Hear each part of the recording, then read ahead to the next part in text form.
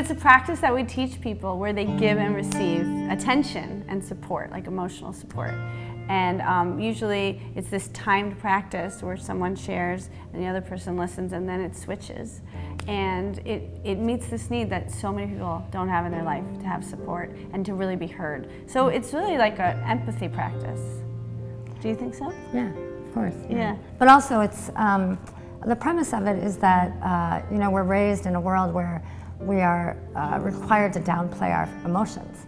And so we spend our whole lives trying to tuck ourselves in, and we end up getting really lonely because people are made of feelings. Like, we're just, humans come out with all kinds of feelings. And so we teach people to learn how to notice that they have feelings and feel them in the company of someone else with true listening, without someone trying to fix them or cheer them up or whatever. And so that way you actually build intimacy in a way that's uncommon, and we're all so hungry for it. So this is a very dedicated practice to have that kind of attention and give it as well. And so we teach people to be very intimate.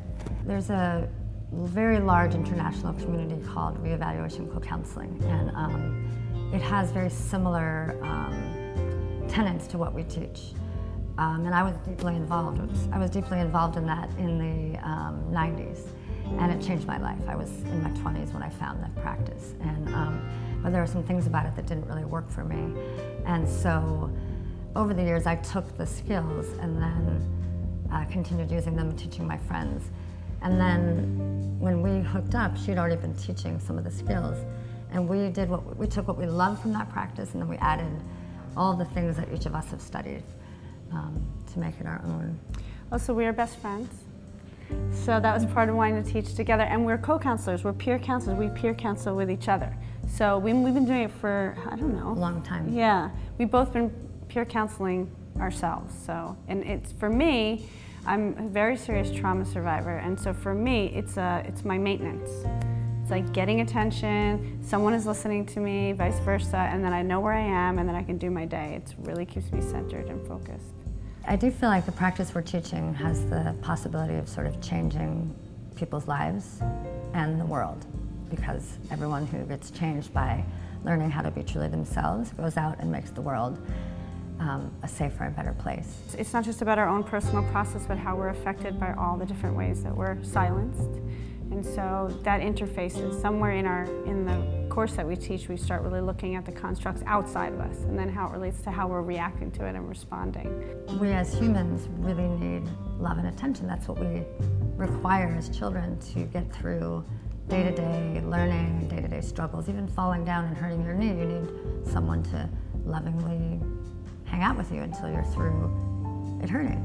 And the same is true as we grow older, is we really need, through the difficult times, for someone to just pay attention and not try to fix us. And we're desperate for it, you know, so we're always wandering around, and even in our day-to-day interactions at the store, you know, say, oh, I have a cold, oh, I have a cold. You know, we one-up each other because we just are so hungry for quiet, empathetic attention. And really, the basis of this practice is that if someone's given that amount of love and care, they're going to figure it out. They don't actually need fixing. We have all kinds of brilliant tools inside of us to get us to what needs to change to make our lives better. And so that's what it's like to have really good attention. It's also about seeing that people are good. So someone who's giving you attention, who sees what a good person you are, and no matter how much distress you have or pain that you're expressing, that they can hold it.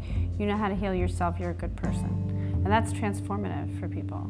Right, we come in good, there's just no doubt about it. We all come in as good people. So something gets lost on the way, and with enough love and care, we'll find our way back to that place. And that's truly the premise of it. I mean, there's so much more, and it's so fun and so deep, but that's the true basic premise of it.